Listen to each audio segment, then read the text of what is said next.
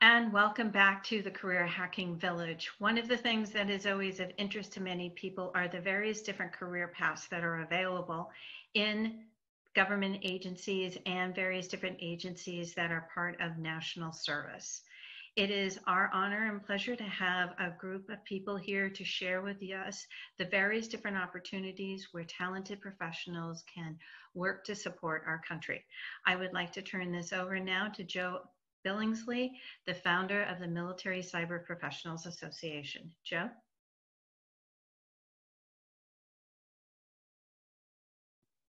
Hi, Kathleen and everybody. I really appreciate the opportunity to lead the very first national security panel at the Career Village. It's really inspiring, the intent behind this village, and also Jeff Moss's words about connecting people with knowledge about different career opportunities for folks across the community here. So I'm really excited to be part of that and to introduce you to a number of friends and partners from different parts of the US government who can tell you about different organizations and programs. And it's just really exciting, all the different stuff that's happening across the government and different opportunities to serve. First, quick introduction of myself, Joe Billingsley, founder of the Military Cyber Professionals Association, a 501c3 charity that supports STEM education for K through 12 and also active duty military and veterans. I founded that with the motivation of us doing a better job as a community for those who are in the service today and who might want to serve in military capacities in the future.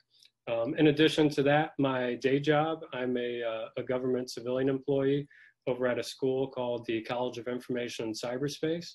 It's a really exciting place to work. It has a really long history going back to the 1960s when it was the DoD Computer Institute, or the Department of Defense Computer Institute, and had faculty like the legendary Grace Hopper working there. So a really fun and exciting place to work that's also part of the US government.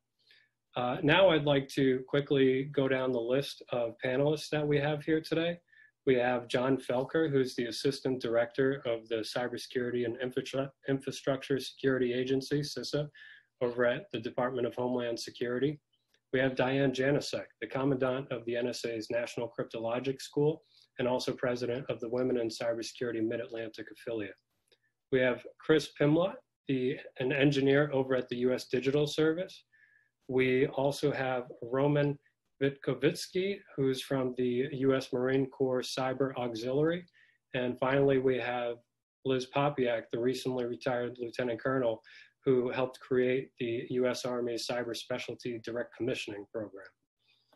So with that, I'd like to start off and give each of you an opportunity to introduce yourselves and tell us about your organization or program that you're here to talk about today.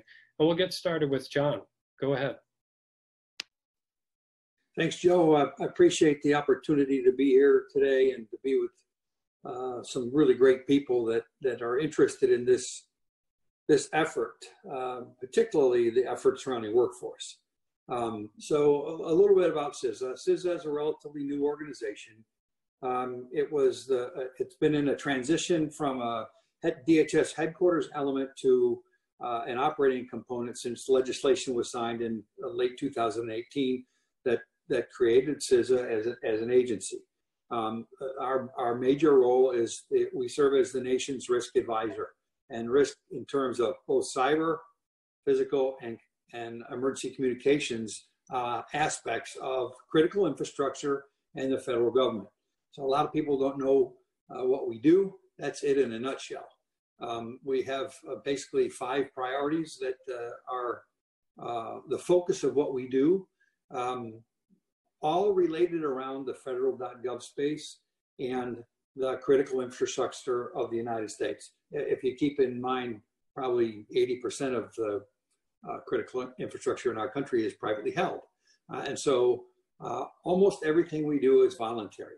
And in that 5-level priority list, election security, maintaining supply chain risk awareness and countering, particularly from China, and that's most apropos now because of the rollout of 5G technologies, protecting federal networks, securing soft targets, so stadiums, churches, those kinds of things.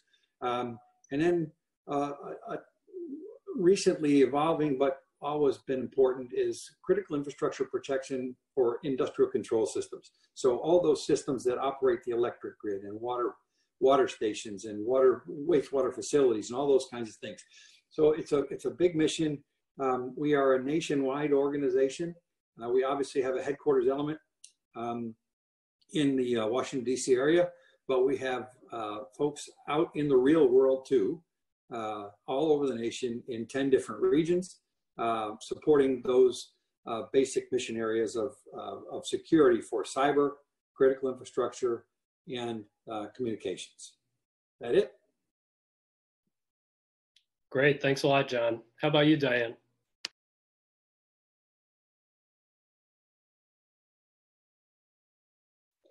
Well, hello everyone. I work for the National Security Agency, and it is an honor to be on this career village focusing on national security, because as we all know, cybersecurity is definitely a huge factor in our nation's national security and our economic security, right? Rests upon a secure digital foundation. So really a pleasure to be here. So the National Security Agency is a fabulous federal agency where I currently work. I also worked at a number of other federal agencies, and they've all been equally rewarding and professionally satisfying. I've had experience at the White House twice, the Pentagon, the Department of Justice. I've worked on Capitol Hill. I worked for the Judiciary Branch, and then in multiple elements in the Department of Defense. So fabulous place to really spend your career, or just spend a few years working on the federal service side. It's extremely rewarding. The National Security Agency has an incredible mission.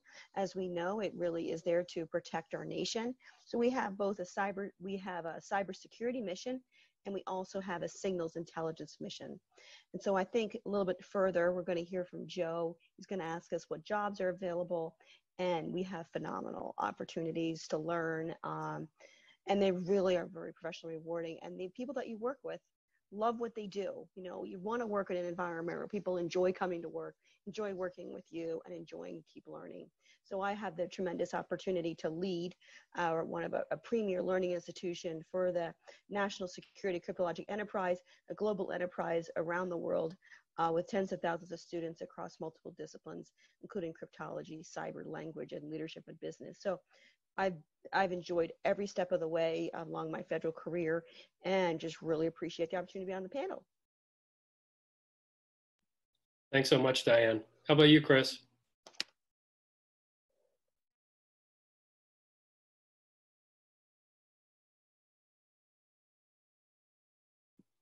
You want to unmute, Chris? Gotta focus the right thing. All right. Hey, I'm Chris. I'm an engineer from U.S. Digital Service.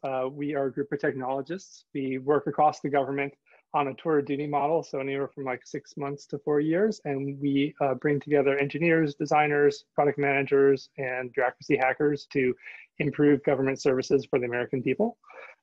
What's really great about U.S. Digital Service is we have an opportunity to work all across government with lots of different agencies. So we have worked on a lot of great public-facing services, making sure that we are trying to do the greatest good for the greatest number of people in the greatest need. So projects like va.gov, creating a new portal that is user-focused for veterans to be able to get the services and benefits that they have earned through their service. Working with U.S. Citizenship and Immigration Services to help people get green cards and their naturalization statuses faster. Small Business Administration, helping to help people get investments and start businesses and grow their community. All sorts of things across the board. It's a really great group of opportunities. No, thanks a lot, Chris, and especially thank you as a veteran. I really appreciate the work that that the U.S. Digital Service has done in that department. Now on to you, Roman. Sure. Thanks, Joe, and thank you, Chris, for your help. As a recent veteran of the Marine Corps myself, after serving about 30 years, I was about 9 years enlisted and spent the remaining time as an officer working in cyber and communications. Since then, I've now come in to join the Marine Corps Cyber Auxiliary. And with the Cyber Auxiliary, we facilitate public-private partnerships with the Marine Corps so that we can advance our national interests while keeping in mind the fact that people would provide national service in a context which is safe for all of us. Thanks, Joe. Wonderful. Now, how about you, Liz? Well, as you mentioned earlier, I recently retired from the Army, a 20-year Army officer as a cyber warfare professional, and most recently was the chief of the branch at the Office of the Chief of Cyber at Fort Gordon, Georgia. The purpose of being on the panel today is to talk about the program that I helped create in my last few years of service called the Army Cyber Specialty Direct Commissioning Program. And this program was the genesis of which was the recognition that there are concerned and talented civilians throughout our nation that want to serve in a capacity of which they can't do in their private sector. For example, maybe they want to exercise and project power in and through the networks, in through cyberspace. And as a civilian, that can be something that maybe is not necessarily legal. So the cyber program here was created to find a way for them to come and do that on behalf of their nation, on behalf of their fellow citizens, also to defend our networks. As you mentioned, Joe, most of the infrastructure belongs to private sector. So leveraging those public-private partnerships, especially in some of the Title 32 National Guard organizations, they can do some of those things. So for people who've maybe made their fortune, but maybe they want to come and serve, they can participate in this program. There are many requirements. For example, there's a background check they need to pass to earn a top secret clearance. So that's something people need to keep in mind. But this is something that I'm very proud to help build. So I was able to leverage my connections inside the National Security Agency, people in the Pentagon, Army staff, and other services to help bring this program to fruition. Thanks.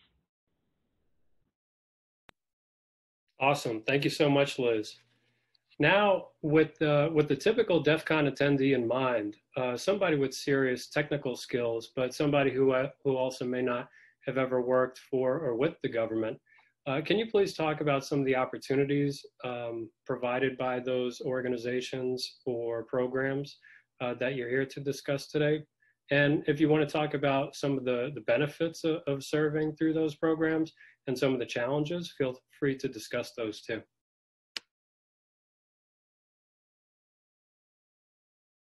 We'll get started with you, John. The same order, please.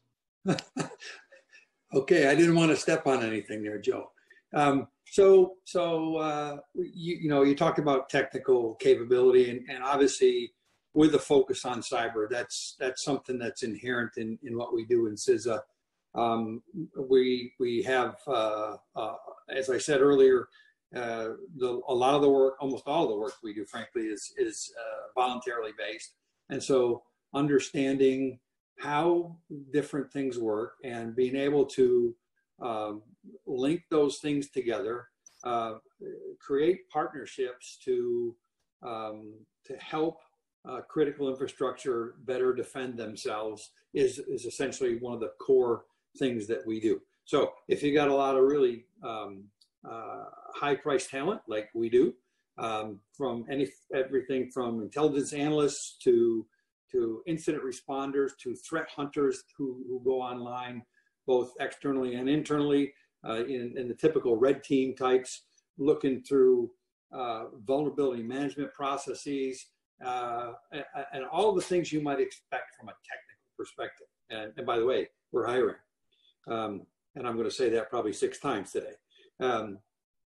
There are also less technical roles that we have in CISA that revolve around things like governance, policy, practice, partnerships, and things like that. So it's a combination of technical and non-technical, with a technical sort of a slant to help us do the mission that we are charged with doing. And I think one of the things that's important to remember is with the stand-up of the agency, we've had an opportunity to sort of reset the culture. And one of the big things that Director Krebs has been pushing has to do with personnel development. How do we develop our folks from start to finish? what opportunities do we provide them for training, for education, opportunities to actually practice their craft. We have folks that get to do really cool stuff every single day. And that's one of the great things about it. And if you want to encapsulate that all into one word, it's about mission. We have a great mission. We have some great people to work on that mission. And our objective is to train you, to develop you, and to help make you as professional and as solid as you can be to do what you're charged to do, and then work you into our structure and get on with it. The biggest thing, and this is a personal philosophy of mine, is train them, watch over them so they become good, help them develop, and then turn them loose and let them do their job. And I think that there's a lot of value in that. And by doing that, I think we create a cycle of development. And one thing to point out too, and I think Liz might have said this earlier, it relates to in government and out of government. I have no problem with people leaving CISA. I'd like to keep them. But when they go out into the private sector, or they go into a different federal agency or a state and local agency for that matter, we always tell them, you're always welcome back, because they bring another wealth of experience with them if we provide them the opportunities to do that, and encourage them to grow and to build on their skills. So that's sort of how we look at it from my perspective, particularly if we're going to point right at some of the typical participants at DEF CON. Well, thank you, John. And so the National Security Agency partners really closely with DHS and CISA. And so a lot of what John said definitely applies to my mission space. So to answer Joe's question, kind of, what opportunities are available, I thought I might just mention a little bit more about what NSA does, and then I'll give you a couple of examples of things that you can do. The nice thing about the National Security Agency and the Department of Defense is that they are truly committed to lifelong learning. As we know, the cyber arena is so incredibly complex, changes every single day. The threats are different. The nation state adversaries keep using different techniques. So you have to stay, very active in your learning. And that's on-the-job learning, formal training, and informal training, and just a lot of opportunities. So that's the enterprise that I run, is the learning enterprise for so many intelligent, brilliant people. We have PhDs will continue to, you have to, no matter what your grade level is in terms of your academics, you keep going further. So the National Security Agency is a unique asset for our country. We save lives, defend vital networks, and we advance U.S. goals and alliances. So we're a member of the Department of Defense and the intelligence community. So it makes it pretty interesting because your mission is so incredibly rewarding. And to mention what John said about going in and out of the government sector and the private sector coming back, we love that, and it's valued and celebrated, because the more talents and knowledge that you have, you're going to help us be better and help our country be better and really, really grow. So the National Security Agency is a world leader in cryptology, the art and science of making and breaking codes, and it's an expertise that we get from people and technology, right?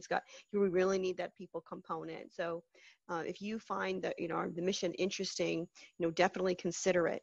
And so the reason why it makes it a little bit different is because for us to do our jobs well and really help our nation be strong, we need to understand what our adversaries are doing, what their capabilities are, and we also be able to communicate and exchange some of our information with our own allies and our senior leaders. So we need to understand what's going on and then also provide for secure communications. So it's pretty exciting with SIGINT and cybersecurity. So the opportunities are tremendous at nsa.gov. We have developmental programs. You'll even get, you'll be paid to get to continue your education while you're going through it. We have tremendous opportunities for positions. There's computer network defense analysts, computer network operators, capabilities development specialists. So folks that understand and provide real-time sensitive mission support by maintaining situational awareness of potential cyber threats. They leverage technical methods to manage and monitor and execute large-scale operations. So if that sounds remotely interesting to you, and as I said, we just want the best talent. If that sounds remotely interesting to you, I recommend you go to intelligencecareers.gov, take a look at that, and it might just be the time for you to take a look at it and really jump in. And what you'll find is people have a profound sense of contribution and service to the nation. We've had a number of incredibly brilliant people leave, do startups, but then actually want to come back to the agency, not for the money, but because the mission and how incredibly rewarding it is to just be, really putting Americans first. So thank you so much for giving me the opportunity to talk about what we do, because it's really, really great. And I hope you join us. Yeah, thank you. And yeah, so USDS, I feel, is a pretty unique position. So as an engineer at USDS, we touch on so many different projects. There's so many different opportunities that we have to serve and make an impact. So I would say just to someone coming to USDS, you really have a wide range of opportunities to find ways to make a great impact on the public. And some of that is very technical work. We develop and ship applications. We get websites working that crash. We do security audits. We do discovery sprints and dig through systems and give recommendations to help an agency make improvements and make good investments in technology. But they all have in common is a big impact and a big real world impact on the public. Like the others have said, that the mission is really something that is just hard to beat, and it's also something that really resonates with me. But it's just everyone that we work with, we're all here because of that. We're here because we are aligned on that mission to help people. I come from the private sector. A lot of folks in USDS do, and for a lot of folks, this is our first job in the public sector. And so, I've worked around places, and I've enjoyed my opportunities, but, I was looking for something more, and I was looking for a way that I could use my skills to really do the most that I could, that really was worth spending the time and the effort to do, to pour my heart into all this work and to have it really be meaningful. But I would also say that, engineers, I'm an engineer, I love engineering. I love talking about tabs and spaces and crypto and what language is better and which editor to use. But it's also not just about engineers. It's also, technology is important, but it's also about solving the right problems and solving in a way that actually works for people. So we're also looking for great designers. We're looking for great product managers, people who understand the way that technology is not a tool, and a website is not just a tool, but it's a service that needs to be designed with the user in mind and designed in a way that works for them and isn't just kind of made to tick off some requirements or some boxes. It's got to be thought through from start to finish as an experience for the user that really works for them. Thanks, Chris. The Marine Corps Cyber Auxiliary is a unique organization, right? Like some of us here, it's a volunteer organization. And what we're trying to do then is enhance the Marine Corps' ability to operate in cyberspace. So we recently came across a situation where we didn't have formally trained and designated Marines in cyberspace. And it's only been within the last couple of years that we've had an occupational field for cyberspace operations. And we've now had the first Marines cross the yellow footprints at boot camp, graduate, and enter the field to become cyberspace operators in the Marine Corps. We've had people operating in the Marine Corps in cyber for 30 years, of course, but we've always been organized somewhat differently. Now we've come together formally under the 1700 MOS field, and we are working together to move forward. What the Cyber Auxiliary does is it takes volunteers from civil service, volunteers from the private sector, and allows people who currently might serve billets in civil service or augmented through contractors, or perhaps previously served and have been honorably discharged. And it permits those people who are U.S. citizens, who have a minimum of 3 years experience in the cyber industry, who are highly regarded in their field, and are enthusiastic volunteers. And it takes them, brings them forward to help shape, to train, to educate, to advise, and to mentor the young Marines moving forward in cyber. And we'll talk a little bit more about some of those opportunities that have come across and where people have made a huge impact. Suffice it to say that the CyberOx is part of that larger Marine Corps effort to posture our forces to operate in the information environment more effectively, and we're managed by highly qualified talent in uniform. And to wrap it all up, frankly, like Liz can point out, if you are interested in wearing a uniform and popping back in, you've got an opportunity through her program. However, if you do not need to wear a uniform, and if you are not particularly interested in crossing those physical security, those physical fitness standards of of the military, you'll still be welcome to join us here at the Marine Corps Cyber Auxiliary. Go ahead, Liz.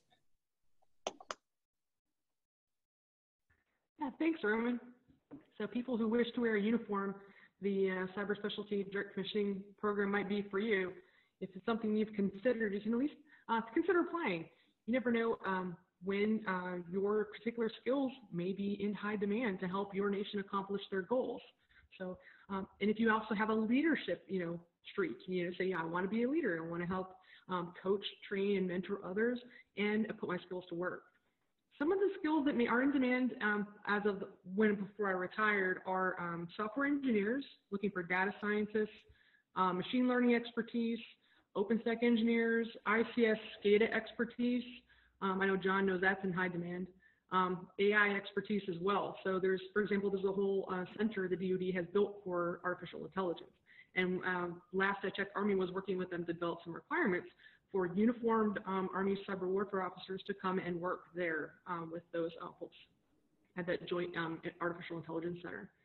A high impact example of one of our direct commissionees was we had a civilian who felt like he had made his fortune and was a prior service individual, applied for the program and was accepted, one of the first 2 people commissioned in the program, helped build the virtual persistent training environment for all of the Army's cyberspace operators to use.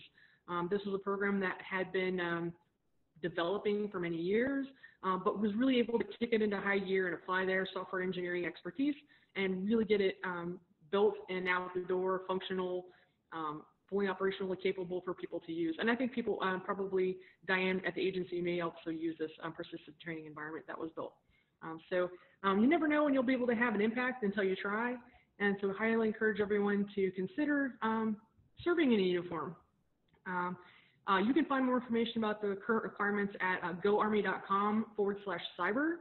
That's the website you can go. There's a link there for the direct commissioning program, and the current requirements should be listed there for you to review. There's also instructions on how to apply. So benefits of serving in a uniform. So there are many benefits. I think that for uniform service, the minimum number of years to achieve some of these benefits is 3 years and I think 90 days. So given a tour, you don't need to sign up for any longer than your first tour to achieve some of these. But if you're interested in, say, the post 9/11 GI Bill, for your own professional education, master's degree, this can be transferred to your children or even to your spouse. So that provides money for graduate level and undergraduate degree programs for them.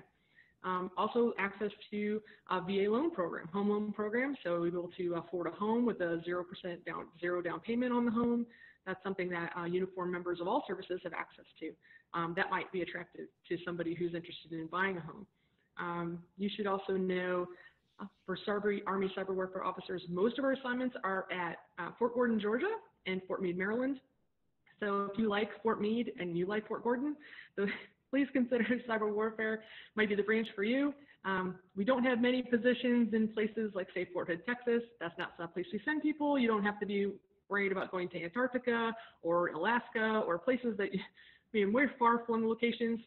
And we also now have Army Cyber Headquarters is moving to Fort Gordon, I anticipate in the next year. And also Cyber Command Headquarters at Fort Meade, Maryland. That's another place we have a lot of assignments there, but that's part of the requirements, and there's developing locations where you can see future service. So some other benefits are listed at militaryonesource.mil as a website. So in lieu of listing all of them, I encourage you to go visit militaryonesource.mil or goarmy.com/cyber to get that information there. And one other place you can get information, if you have your pencils handy, is to, on your phone, text to the word cyberspace, one word, to 22828, and that will put you in contact with a recruiter at the Office of the Chief of Cyber, and they'll get in contact with you about opportunities to serve. Cool. That was a really great rundown, everybody. Thank you so much. With us running out of time, unfortunately, for this panel, I just wanted to go down the list one more time, see if you had any closing thoughts and words and any tangible advice that you'd like to share with the audience. Well, sure. Obviously, coming into to government service has its challenges. There is a challenge, obviously, between pay in the federal government and other government and the private sector. There's the challenge of navigating the hiring process, which can be very difficult in government. There's the challenge of getting a security clearance if you haven't gotten one already. And if you're considering coming to work with us in CISA, you can help us to push the envelope on all those challenges with the idea in mind that this is about the mission. And if you come in with a mission focus, you're going to have some great success. The collateral to that, in my mind, is we are trying to take what was a headquarters component element, now an operational agency, and make a huge cultural change. And some of the things that we're pushing are innovation, speed, partnerships, and keeping it all within that mission focus. So if you have the desire, we're looking, we're hiring. We've got plenty of positions both in the DC area and around the nation where we're looking for quality cyber talent and people who have a mission focus. So I'll leave it at that, Joe, and I'll give it over to the next in line, Diane. Great. Thank you, John. And I just wanted to say, consider this opportunity for federal service if you have the remotest interest in working with people that are innovative and passionate, love what they do, continual learners, commitment to just partnering and collaborating. It's a great environment. And also want to mention it is a little more male dominated, as you know, but there are professional communities like Women in Cybersecurity that give you a sense of community outside the workplace to really help you give you the skills that you might need inside the workplace to navigate that. So love to see you, and thank you so much. Yeah, I would just say definitely, I never really thought that I would necessarily end up being a federal employee. You never really know what's going to happen, but we, as technologists, we have a really incredible amount of power with the skills that we have, and government is a really great place to make a huge impact with that power. So USDS, we have a unique model where you do terms of service. So it doesn't have to be a lifelong commitment. We can do as short as like 3 to 6 months and up to 4 years. So if you want to do that and then go back to private sector, then we are very happy to have you and have your impact. USDS.gov is our website. And if you want to see also more information about some of the work we do, at the bottom of the page, we have our impact report we just listed, talking about some of the big projects that we've done in the last year, including some of the things that I've been lucky enough to work on. But yeah, we really are trying to break down that bridge, build bridges and break down those walls between private and public sector, and bring the best of private sector technology into government and improve everything for the American people. Thanks, Chris. We've all heard that advice that you should bloom where you're planted, and there have been many opportunities to do that here. If you'd like to be a Marine, there is a path in cyber if you want to wear a uniform. If you find that you have other skills and perhaps you've held a career elsewhere in life, you can still affect Marines who serve by shaping capture the flag exercises and developing other tools that might help Marines in uniform. You can also assist with our summer programs, helping with the young Marines and helping with those who provide STEM education for young people in our country who are then shaped to serve themselves better through a cyber career path. As we move forward, one thing that I'd like to leave you with is you could follow us on LinkedIn, and you can help to serve wherever you are in the nation today without having to wear a uniform, but with having your heart in the right place.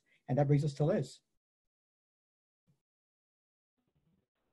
Thanks, Roman.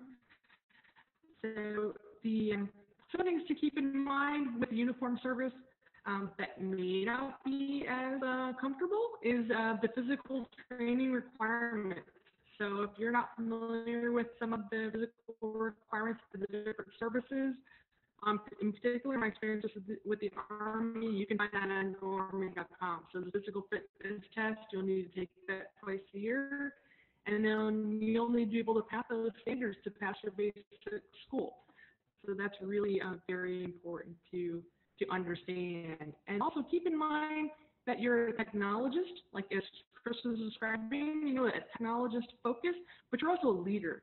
So, and you'll be a leader of soldiers in the Army, an example. You know, the Air Force, I understand it started this commissioning program as well. So